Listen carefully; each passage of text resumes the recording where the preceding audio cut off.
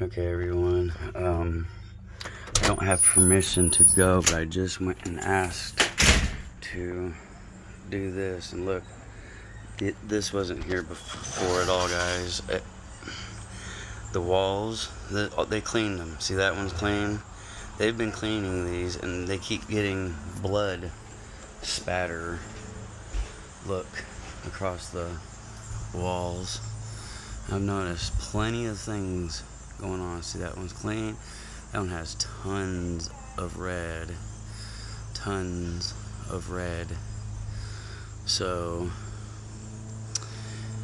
I asked them if I could actually go in there and do an investigation, and one of the ladies said she might be able to get me in there before they tear it out. So one guy was fighting me on it, but hopefully Teresa and this other lady can come to a conclusion, and I'll sign waivers and everything. But it knows I'm coming for it because it's starting to bleed. I didn't see that. But earlier in the day, while I was walking my dog, the front porch is, what's it called, like screen door or whatever. You can't get in because it's a locked door back in the back, behind those trees back there in the front of the trailer. There's a locked door, and this door on the right hand side is locked there. So